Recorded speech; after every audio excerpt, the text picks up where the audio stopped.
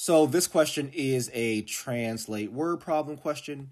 All that means is I'm going to read one sentence at a time and then make sure I understand that sentence, write down any quantitative information from that sentence before moving on to the next sentence.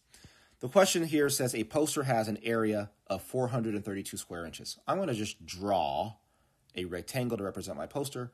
And on the inside, I'm going to say A equals 432 inches squared. The next sentence says the length X in inches of the poster is 6 inches longer than the width of the poster.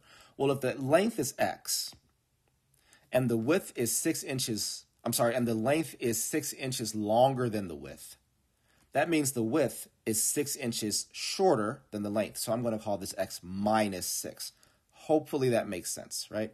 If this is 6 inches longer than this, then that makes the width 6 inches less than X, which is why I call it X minus 6. Which of the following equations can be solved to determine the length in inches of the poster? Well, we know length, again, is in terms of X. So I know that in order to figure out the area for a rectangle, which there's no reason for us to not assume that this is a rectangular poster, we're given a length and a width, so that's even more ammunition for assuming it's rectangular. The area is just the length, X, times the width, right? We find area by length times width. So X times X minus 6 is equal to our area, which is 432.